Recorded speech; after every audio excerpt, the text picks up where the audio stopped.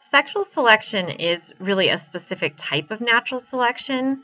It's selection for traits that are directly related to reproduction. So they're traits that make it more likely that individuals will find or choose a mate or have successful mating. So this can be things like mating behaviors like dancing or songs or things like that that are oftentimes affected by sexual selection. So again, it is a type of natural selection, but one that's specific to traits related to mating. In many species, sexual selection is primarily going to influence male traits rather than female traits. And this really just has to do with some basic reproductive biology, which is that females generally limit reproductive capacity in a population, not males. In fact, so much so that many times if we want to predict what's going to happen to a population, we don't even consider males because they're not the limiting factor. And this is because for example, in female humans, the female can only carry one offspring typically, right? So one is there's can be twins and triplets, but one is kind of standard biologically.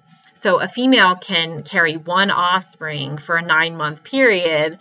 Really, when you add on to lactation and all that, it's more like one offspring per 2 years, whereas the male human produces millions of sperm a day, right? So it's the female's ability to carry that offspring that becomes limiting to how many offspring there can be. And that's true again in lots of species. So if you look at birds, same thing. The female maybe can lay 5 eggs, but the male makes millions of sperm. And it's the female's ability to lay those 5 eggs in the spring that limits the reproductive capacity of that population. Or another way that we can also kind of think of it is that females also end up doing the choosing for that reason. So a population might have 10 females, but because the male makes so much sperm relative to what the female's biology is doing, one male could cause 10 females to be pregnant. So again, the females are the limiting to the reproductive capacity. Just one male can impregnate a whole population of females due to this difference in production of reproductive cells. Okay, so for that reason, because the females are the limiting factor and the males really can just get by with even just one of them, the females usually get to be more choosy, right? So if you look at most species that sexually reproduce, it's oftentimes the female that's getting to do the choosing, if there's choosing done, right? Some organisms just let their sperm go and it just has to find the egg or whatever. But if there's choosing done, where there's actually mate choice, the female is often the one doing the choosing. There's many males that she's choosing from. And so this starts to affect male characteristics. The male has to attract or engage the female some way, and that has led to selection of traits that attract the female. So there's a couple of varieties of sexual selection.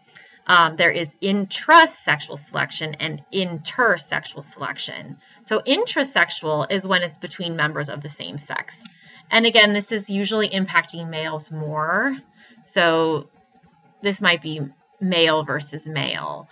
So this is when males are directly competing for mating opportunities or territory. So it's oftentimes fighting behavior. So you see traits that relate to fighting be selected in this way. So horns, antlers, enlarged claws, all of these are affecting the ability for males to fight with each other for the opportunity to mate with the females in an area or in a territory. Intersexual selection is between opposite sexes.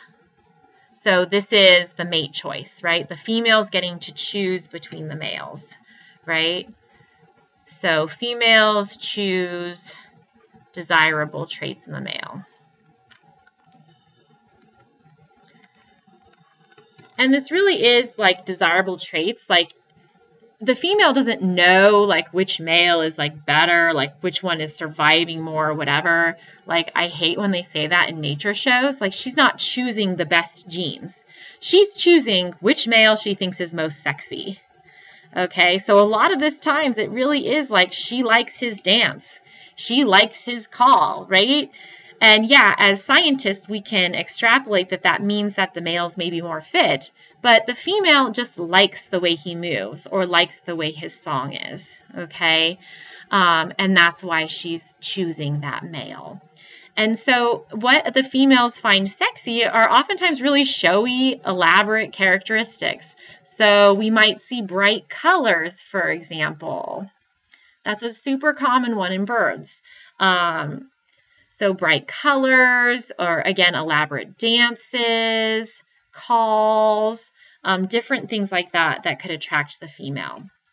There is something called cryptic female choice, which is when in some cases, and this is not that common, but just as a sort of interesting curiosity of nature, there is cryptic female choice where the genital tract actually selects against certain sperm. So if a sperm is from a genetically related individual, then that sperm won't be able to travel up to the egg. And so in some organisms, this can help inhibit inbreeding. This is not in humans, okay? I just want to be explicit there. Our genital tracts do not have this ability, but you do see it in nature. Again, mostly what we're dealing with when we're talking about sexual selection is mate choice, when females have a preference for a certain showy characteristic. So some examples, again, of traits that look like this. Here we have in intrasexual selection. There's that enlarged claw of the male to intimidate and fight with other males for territory so that he's the one who's around when the female's nearby. And then we have the peacock, which is probably one of the most well-known examples of sexual selection, of intersexual selection in nature. This is the male peacock. So it has these the beautiful, fancy peacock feathers, kind of look like that. And then there's like the eye of the peacock feather. That's all. And the male's like this bright turquoise color with yellow. Has this beautiful dance that he does with the feather. Here's the female. She's brown. So she doesn't need to have all this fancy, elaborate decorations on her because she's the one who gets to do the choosing. Okay. So one of the things that you get is in that intersexual selection often causes is what's called sexual dimorphism.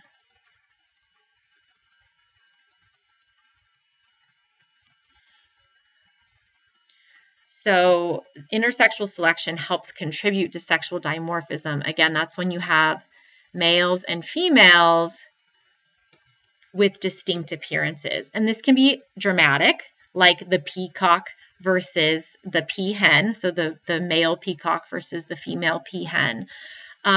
Or it can be more subtle. So humans also show sexual dimorphism. So consider things like facial hair or body size and muscle mass. So humans and other primates all show more subtle sexual dimorphism, but it's still present. So one of the problems that sort of arises for males that are selected in this way for these traits is that these traits can also be a disadvantage. So think about the male peacock versus the peahen. If you wanted to catch the male peacock versus the male peahen, who would be easier to catch? The peacock, of course, right? Because you can see it more easily. The tail feathers are long and sort of awkward, so it can't run as well and get away as well. So these elaborate, showy characteristics can increase predation.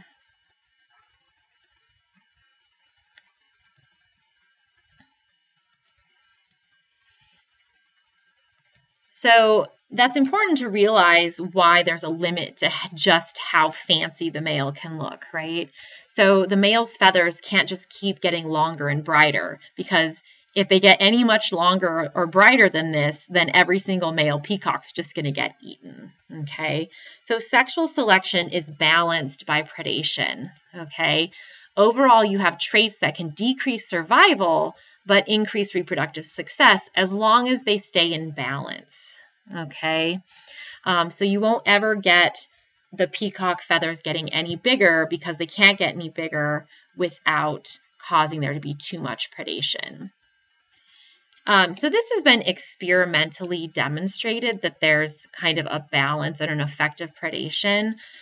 So in a famous study, they looked at the male guppy and it's in the wild, and females the female guppy likes brightly colored males, and in places where there are not that many predators, you'll see males that are very, very brightly colored.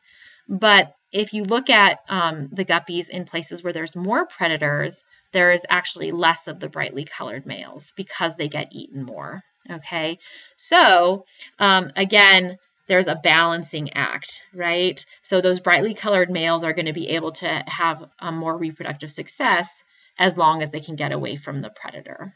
Okay, so again, this balancing act is occurring.